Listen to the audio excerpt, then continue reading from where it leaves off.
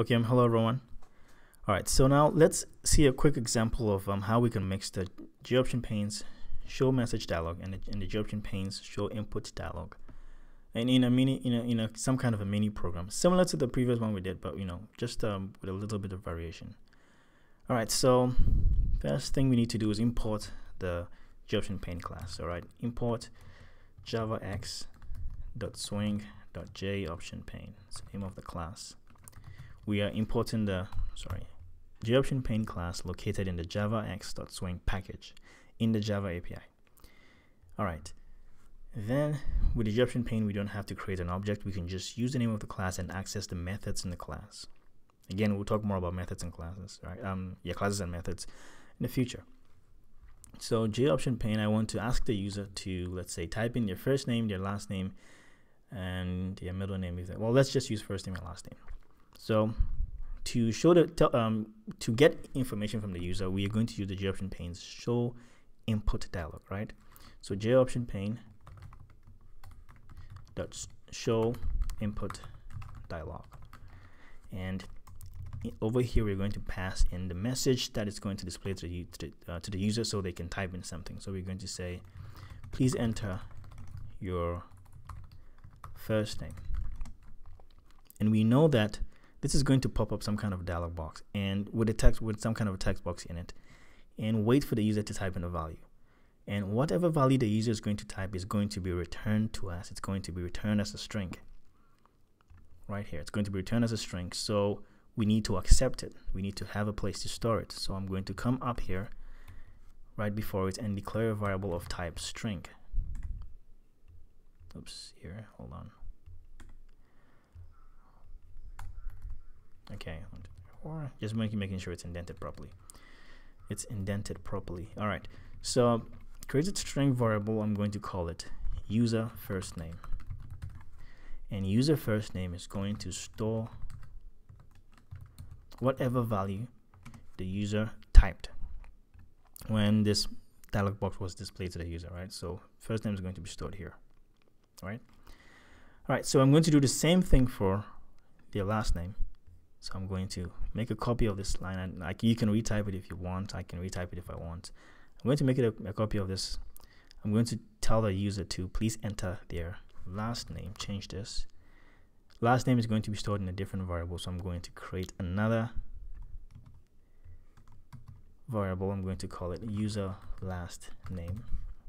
All right, and change this to user last name because that's going to store the last name the user types.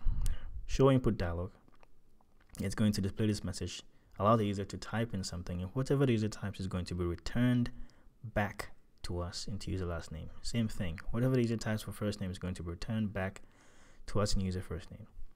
And then now we can use the JOptionPane's show message dialog to display the result using the values in this. Okay, it's very similar to the last one we did, but we're going to kind of concatenate things like we did in the other one too. All right, but I just want us to play with it more so we can get used to it. All right, so I'm going to call the JOptionPane's show message dialog. This time I'm not going to forget the null value. All right, so null is going to center the dialog box on the screen. We know that, right? In the future, we'll talk more about it and how we can try to position dialog boxes in different areas of the screen. But for now, we're going to always put null because we want to just see how it works. We're going to center it on the screen, and then this is what we want to display. So I'm just going to say hello, right? Space, and I'm going to concatenate it with their first name, user first name, and then concatenate it with a space because we want to put a space between their first name and last name. Concatenate it with their last name, user last name, right? Because these are the variables containing those values. And then add another message saying good morning. It's similar to the one we did. Good morning, with a nice smiley face. Yeah, something like this. Let me just test something here. Oh, this won't work, right? I was trying to pull some kind of a smiley face, but it doesn't work in program, I guess. I don't want to restart it. Oops, when I tested it, I guess it's gonna, I hope it doesn't restart it. Okay, it didn't. Don't worry about this. Just forget about it. I tried to use Command Control Space to try to pull up a smiley face to see if it's going to work, but I should have known better. It shouldn't work, but hey, there's no harm in trying sometimes, right? All right, so let's continue. Good morning, and I just put a nice smiley face with just regular text, regular symbols. Okay, so compile this. Okay, we have some errors. So let's try to fix it. Let's see what's happening. Cannot find symbol, variable user last name. All right, so over here I referred to user last name, and over here I'm referring to user last name. I forgot the T, so it's trying to say that hey, this user last name doesn't exist, but what it knows is user last name without a T. So I need to make sure they match, so that now it says okay, you're referring to this variable. All right, so I'm going to compile. Now we have another error, so let's fix that too. So over here I declared, well, what the error is saying is cannot find symbol, user first name. It's saying what is user first name? Over here you told me that it's user first name. What is user first name? It doesn't exist, so it doesn't know what this is. It cannot find this thing because I haven't declared it here. What I declared was user first name, so I need to make sure they match over here too. So I'm going to put in the R because it's not user first, it's user first. Compile this, and now it's working. All right, forget about this again. Just don't worry too much about it. Actually, let me just click it and see. Dismiss. Good. It's gone. I'm happy now. All right, compile this. Now we're good. Run this, and let's see what happens. Please enter your first name. I'm going to say Ata Kakra. Last name. So the dialog boxes are displayed to you one after the other. Wait for you to type in the result, the response before it pops up the next one, if there are any. Ditome. Okay. Now it says hello Atakakra Ditome Henan. Good morning, right? So right now everything is displayed on one line. What if you wanted to break it into two? Break this line into two and then have good morning displayed on the next line. Now it's similar to the system.out.println statement. Remember, we can embed as the new line character in there, right?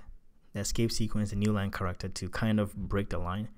And so it depends on what we want to break it. So after hello, username and user first name and user last name, right before it says good morning, we don't even need a space before it. Let's close the space. And right after the period, we want to put a line break there or a new line character there, so that anything that comes after that new line character will be displayed on the next line. So we know how to do this from our that video, the new line character video, some videos back. So \n, we know that, right? And \n, we know is going to create some kind of a line break, right? So anything that comes after it will be displayed from the next line going, right? So we know \n is a new line character which creates a new line, breaks the line, so anything that comes after it will be displayed on that next line. We don't have to have a space, because otherwise there'll be a space before, a space included with a good morning. We don't want that. If it's on the next line, we don't want a space before it. We just want to close it. When the program sees this, I have low battery, 5%, unbelievable. But I'll finish this before that. When the interpreter sees this, or when the compiler sees this \, it's going to expect one of the special characters, and n happens to be one of the special characters, or one of the special escape characters. And so anytime it sees one of the special escape characters, it performs what it's supposed to do. In this case, when it sees \ and it expects one of the escape characters, and it sees n, which happens to be one of the escape characters, it's going to break the line, and anything that comes after that new line character is going to appear on the next line. So there's a video on the new line character. You can watch it just to have an idea of it if you haven't. So let's see how this affected. Compile this, run. I'm going to type in the same values at Kakra, last names Ditome Henan. Now it says hello at Kakra Ditome Henan, and then good morning. All right, so that's how to even display multiple lines on on your dialog box, just so you don't have it too long, or you can have it short. Hit OK and it cancels. Okay, we'll talk more about JOptionPane. So if you have any questions, please comment down below, and I'll do everything to respond to them. Thank you very much for watching. Take care of yourselves as always. Have a good day. Have a good night. Have a nice time. Have a sound sleep. Let me know if you have any questions, as always, and I'll do my best to respond to them. Take care of yourselves. I've said this over and over again, but I mean them, okay? I always mean them. And I'll see you next time with the next video. Let me end before I keep talking. I know I talk a lot. All right then. Bye-bye, guys.